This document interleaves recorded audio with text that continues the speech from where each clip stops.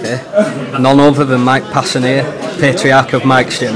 Mike, how are you, sir? I'm okay, thank you very much. Yeah, welcome to England. Okay, thank you. So, you've got a Manhoef fight coming up. Yes, next week. Fighting Tim Kennedy in Strikeforce?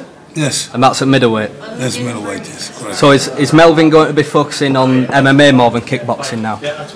Well, we said every year we're going to focus more on MMA, but then he gets some kickboxing match, and then after the matches, then, well, we'll be losing it again, you know. So, but Melvin is still an excited fighter no matter what he's doing, if he's on kickboxing or MMA. Yeah, the most exciting. I think so. None better.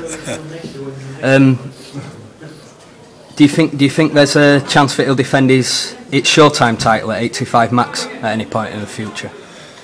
Yeah, well, but there are hardly no opponents who wants to fight Melvin. Yeah. There are opponents, but then they don't want to fight Melvin. They want to fight. So I don't know. You know, he wants to keep the title really bad, but if there are no opponents, you know, when he didn't defend it for 1 year, you're going to lose it automatically. Yeah. Same as Tyrone Spong. Yes, it's the same. Yeah. Is that an option though? Because now that the 95 max title's vacant, could Melvin be fighting for the 95 max title, go up a weight? Well, could be, but I made an appointment with Simon Rudge because I have another fighter as well, by the name of Nenad Pagonis. Yeah. He was fighting Showtime in Greece, in Athens, and he was, and he got a chance to fight for the 95 kilo belt. So I cannot put one of my fighters against one of the other fighters. Yeah, no, that would be fair enough. Where should I be? Yeah, one other Manhoef fight I'd like to see. Is there a chance that he'll rematch with Stefan Leko in its Showtime? Could be, but I heard Stefan Leko pronounce his retirement. No. After his last fight, he was very disappointed. He said, "I stop it on the spot right now." But you know, you never know. It's fighting, and it's fighting. Everybody retires, coming back. And forth. How sure are you? How sure? I'm never sure of nothing. Is this an exclusive? Stefan Leko's retired. Yes, it's not an exclusive. That's what he said. That's what he said. Those were his words. I stopped. I quit fighting. So that means that he's retired. Disappointing. But you know what would be a good fight? What's that? Melvin against Anderson Silva. I'd love to see it. In K1 rules. No, doesn't have to be, because listen, the thing is, Anderson Silva is also a very good kickboxer. Yeah. Yes. Melvin also. So it would be a stand-up match. Yeah. And that's absolutely. There are many stand-up matches in the US. You know, most of the time they go to the ground, stuff like that.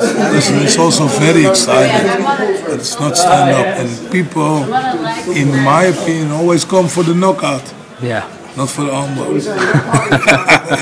Especially not Melvin. No, Melvin is also not going for the armbar. No. Or get Melvin to call Leko out again. He can't retire on that note. Let's have Manhoef versus Leko 2. Well, that's the fight we want to see. Well, listen, I hope. For us, it's no problem. Melvin is ready. But I don't know if Leko wins. Yeah. Melvin versus Leko for the 95 max title. That'd be great. Can be. Like I said, Nenad Pagonis is fighting the winner of Window Rocher and the German guy. And they're both fighting for the titles. Yeah. Let's see. Okay. It's also going to be a very promising fighter, Nenad Pagonis. I'll bookmark him. Okay. I've got another good one for you. Who's that? The one to look at within 1.5 years is Sergei Kyshenko. He's a Russian guy. Kyshenko? Kyshenko. Oh, Kyshenko. He's a friend of Kyshenko. They're both training in my gym. Oh, really? I'll look out for him.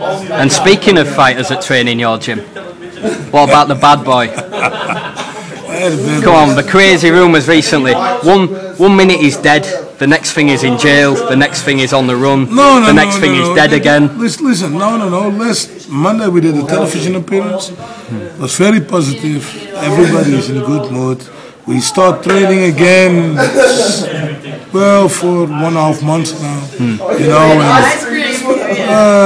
Well, he's very excited to fight. He's fighting May 14 in Lyon, France. Yeah. Opponent, I don't know. I hear Tony Gregory, but I'm not sure. You know, that changes every day almost. Yeah. But he'll destroy Tony Gregory. One thing isn't changing. It is that Badr's going to be there, 100% fit. Well, fitter than before, stronger than before, and more focused than before. Yeah. And that means trouble. Does Badr spar with that man, Mr. Daley? No, but Melvin does. Does he? Melvin spars with Paul. Paul. My ass. Paul, did you spar with Melvin for this fight? I was there, but I was there before the fight was announced. So yeah. Melvin wasn't training for the fight then, but I'm sure if I was there, I'd be sparring with him. Yeah. Have you ever been unable to walk after sparring with Melvin? Yeah, I remember one time at the old Mike gym before we were sparring, and then he front kicked me in the stomach. And he said I was watching how you was breathing. So then when you breathed out, then I kicked you, and I was fucked.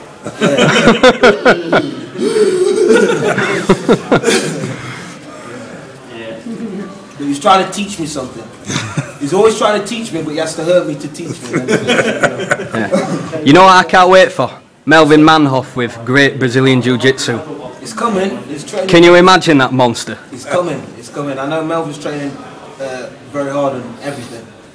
I know he's concentrating on his wrestling and his jiu-jitsu. Melvin's a striker, so that's the main thing. He has to go and just do his thing. Melvin's the striker. The number one.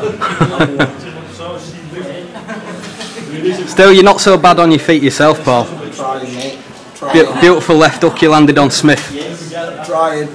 26 wins, 22 knockouts is not too bad. Can't knock it. So, yeah, I'm trying, mate. It's a great finishing rate. So, I'll wrap this up now, Mike. Okay, so, cool. Badr Hari is back. Sure, 100%.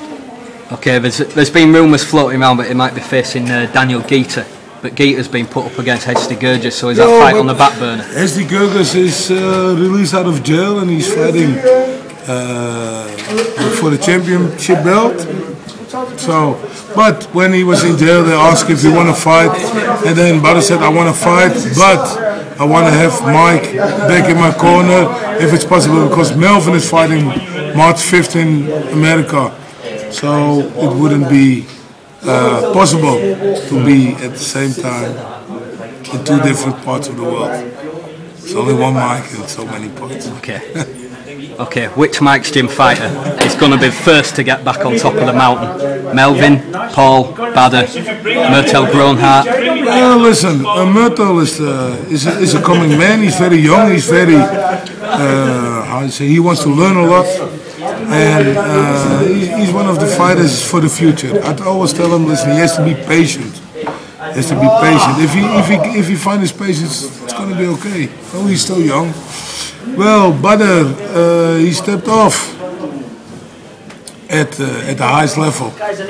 But this year at the K1, to be honest, you know. You think he'd have walked through it? No, everybody missed him. Yeah. You know. Do you think he'd have easily won this year's Grand Prix? Well, it's never easy. But I tell you this, listen, it's like this, you know. You have a good dinner without any salt. You know, you miss the spice.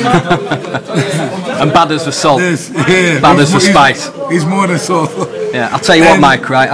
I kind of criticised him after the 2008 World Grand Prix in an article. Because I kind of stopped being his fan a little bit when he stomped on Remy. So if I ever interview him, can you convince him to not beat me up?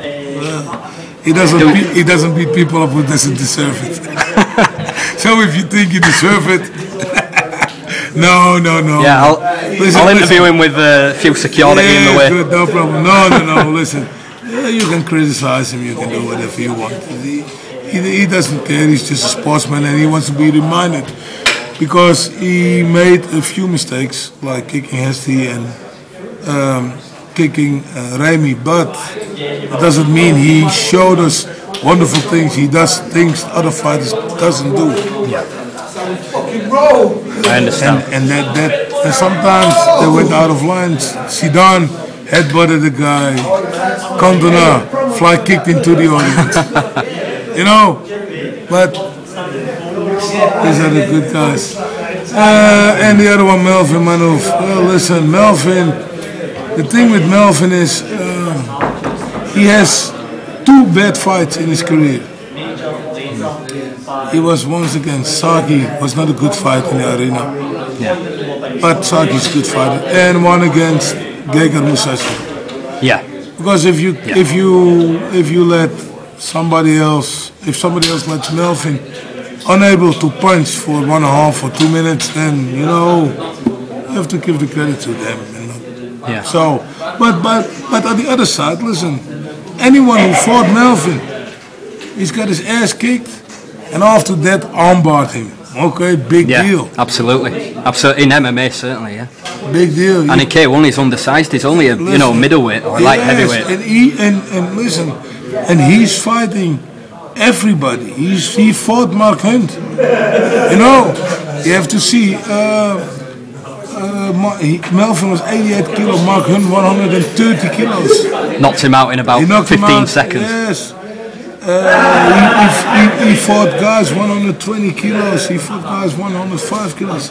He doesn't care, he's just fighting. If he says, Mike, if you think I can fight him, okay. You know, he's fighting everybody. He doesn't care. He said, Mike, if you want me to fight him, I'll fight him, no problem.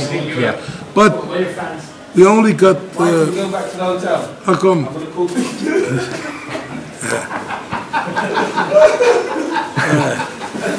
Hey, sorry. I go. Pull up, Paul. Okay, give you a call. Okay, see you soon. Well, listen, and it's also about this weight problem. I always tell him, listen, it's like this, if we're standing in a bar, and this guy harasses your wife, what are you going to do? You're going to say, no, honey, he's 2 kilos too heavy. I cannot fight him. No, you kick the shit out of him. That's what you do. That's what the fighter does. Yeah. Bushido. Yes, and so, and that's what Melvin is all about. And they can say, okay, listen, he doesn't have a good ground game. Okay, sometimes he isn't, but he is that explosive. He kicked Paulo Filho 25 punches in a row. How many times you see that? Yeah. You know, and then Filho is one of the best in the world in Brazilian Jiu-Jitsu. And one or two times the referee could have stopped the fight, but he didn't because Filho is falling back. And you know, there are a lot of guys. Robbie Lawler. Yeah. You know, he kicked him through the whole arena. He didn't stand a chance. Lucky. That was a lucky KO. And then he got KO'd, and then, you know, I asked him, listen, you want to have a rematch? I said, no, I'm not going to fight this animal ever again in my life. Because have you seen him walk after the fight? He probably couldn't. He went straight to his bed. We didn't see him for 3 days. You understand? So that's and then they say, yeah, well, Melvin is losing. What is losing? Listen, I don't think in a certain way it's not about winning or losing anymore. It's about pleasing the audience. And Melvin certainly does that. Yes, you come, you get the show, you know, you get the entrance, you get the fight, excited fight, and then whoever wins. Yes. I think we'll wrap it up. You should be screaming like that in the sauna, man. That's what you should do. Come, Mike, we go to the sauna. Hey, come in. We'll wrap it up. Thank you very much for the interview, Mike. No problem. Nice to do it. Thank you. The Fletch exclusive. Can you send me a copy of this? MMAJapan.com, Team Takeover, Low Kick. Mike Passenier, Mike's Gym, the man. Us.